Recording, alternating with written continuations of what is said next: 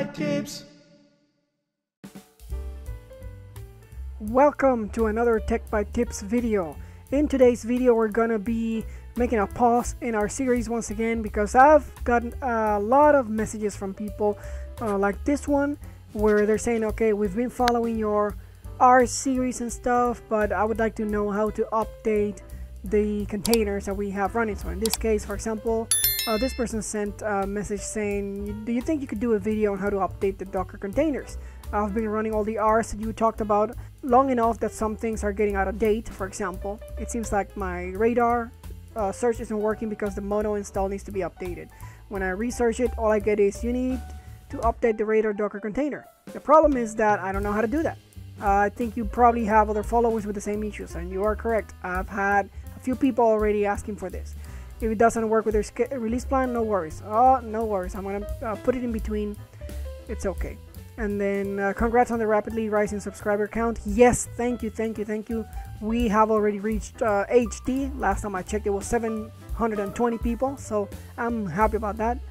And he says one day he'll be able to say I followed Tech by Tips back when there was fewer than 300 subscribers. So thank you very much for reaching out, and yes, we're gonna work on that right now, so let's go.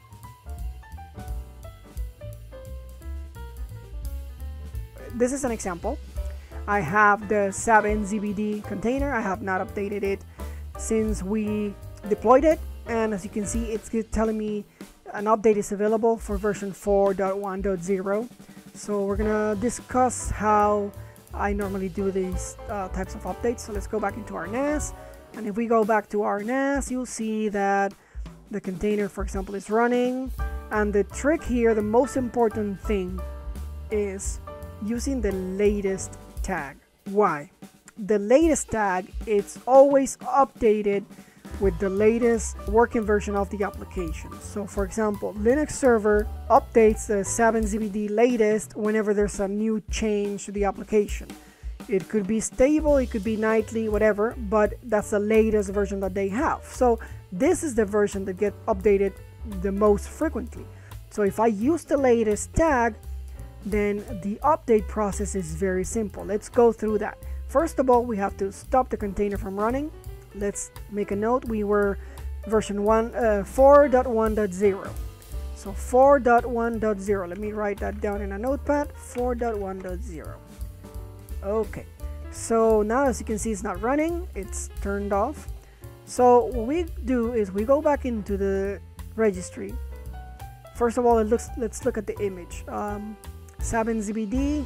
Well, here it doesn't give us the date when we downloaded it or anything like that, but that's the version we're going to look for. Let's go into the registry and say SAP NZBD. We go to the Linux server one, and then we re-download the latest version. So what is this going to do? It's going to update the image that we have in our NAS for that tag. So it's going to update the layers in that image to the latest version. So that's what we're going to have stored to deploy a container, right? So then we say, okay, latest re-download. And as you can see, it's going to be re-downloading that same latest version. And when it's done, you'll notice that we don't have a new SAP NZBD latest image here. We'll see that the image that we currently have was updated. So let's give it some time. It's still downloading, so let's be patient. And here it is. It's done with the download, and as you can see, I don't see two SAP NZBD latest. I only see one. So if we go over all of this, that's it. Only one SAP NZBD latest. So that means that the current image that we're using was updated. That means that the layers have changed. So what we need to do is we go into our containers. Now that we have it turned off, we right click on the container and we click where it says action. And in the actions, we pick reset. And it says the following container will be reset. All the data in the container will be lost once it is reset. Are you sure you want to proceed? And we are fine with doing this because we have already mapped the configuration files to a location in our NAS. So if we go here into the Docker configs, our SAB and ZBD configuration is safely stored in here. So we don't have to worry about that.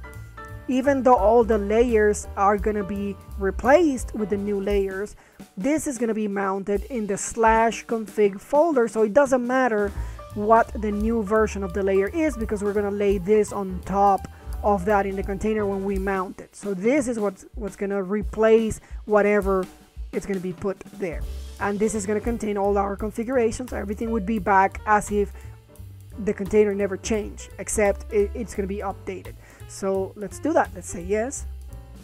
So now we'll see that the container goes through a process. It's not available right now because the system is doing something to the layers that are being used for that container.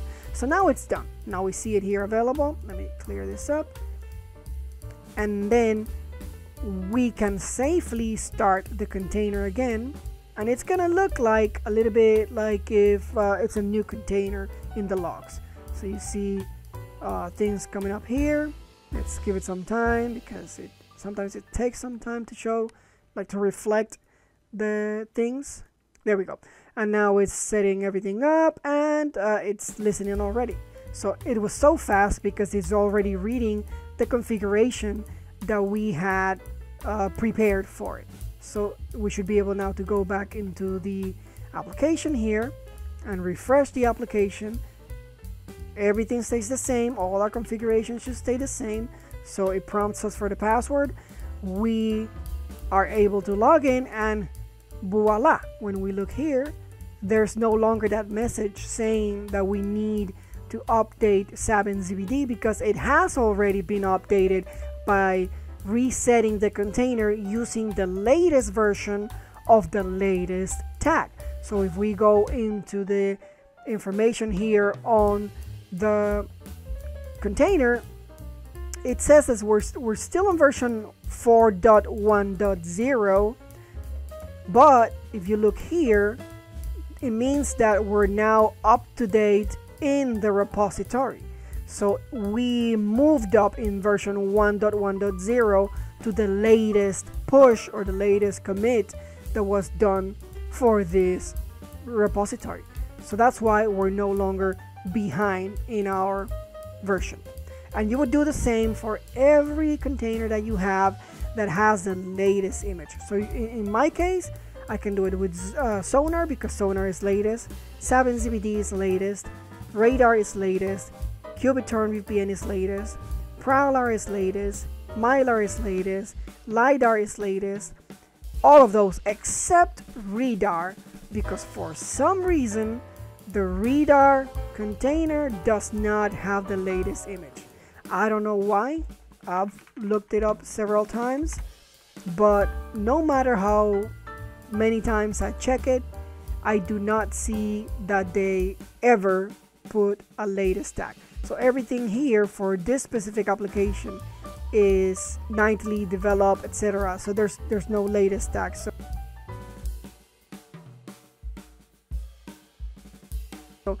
upgrading this specific application is more of a hassle because you literally have to delete the container and recreate it in another version.